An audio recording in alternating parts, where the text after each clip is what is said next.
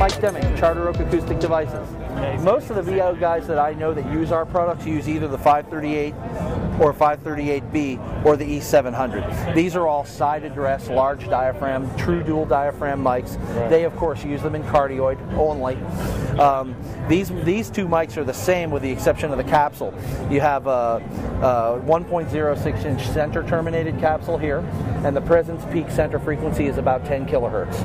Okay. Here you have a 1.07 inch side terminated capsule where the presence peak is about 12 kilohertz. Wow. So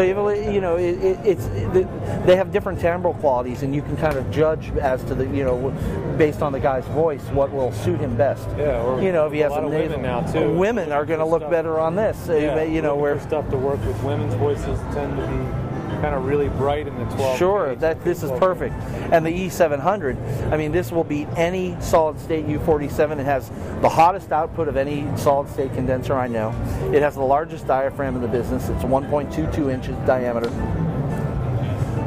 Very robust sound. All these have custom wound transformers.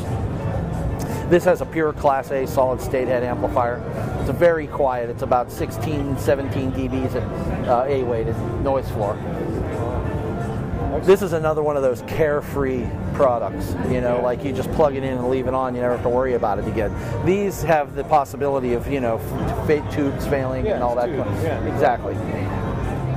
We do use modern tubes, though. We're not one of those companies that's obsessed with new old stock tubes. That just is a waste of time. We use JJ, which is still made in the Slovak Republic today. And it's just, this is what all the hi-fi companies use. Right. When you see a $20,000 power amp, it generally will have JJs in it. Okay. So, tubes that are readily available. Readily available, and it's a dual triode. It can be changed in the field. You can just take the body off and change it. Pop it out. Yeah. And as you can see, we use all Teflon coated silver plated wire. It's all braided, twisted. It's all hand wired. It's a 3mm circuit card with plated through holes. It's double sided. All the parts are brass and steel castings that are milled and turned and then hard chrome plated or nickel plated. It's very, very sturdy. All of our products come with a lifetime warranty, microphones and processors. This weighs about 900 grams.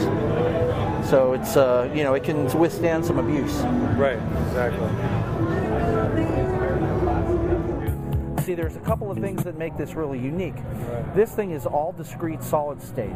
Okay, it's capable of 100 microsecond attack times. Okay. The attack curve is parabolic, though. Basically, when a sine wave is shaped like this, sure.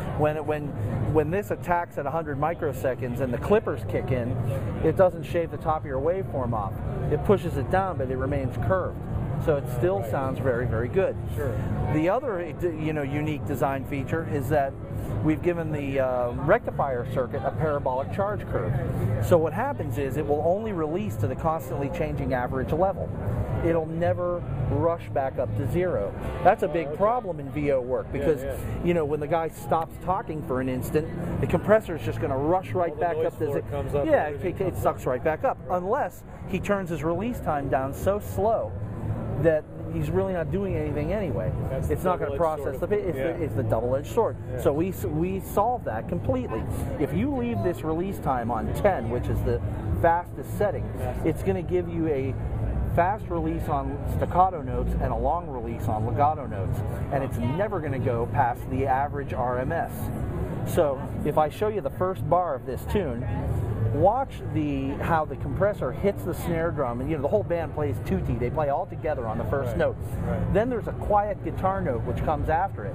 Okay. Most compressors would kill that guitar note, or it would rush up and it would sound unnatural. So watch this.